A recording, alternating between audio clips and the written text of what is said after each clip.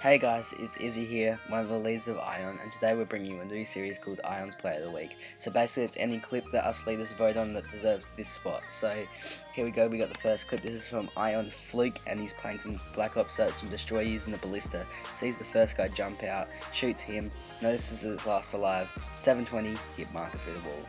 That would have been a sweet two-piece kill cam. So unlucky. We'll just play that one more time for you guys. Gets the kill, and then followed by the hit marker. So unlucky. So guys, thanks for watching. Remember to leave a like and a comment, and get ready for next week.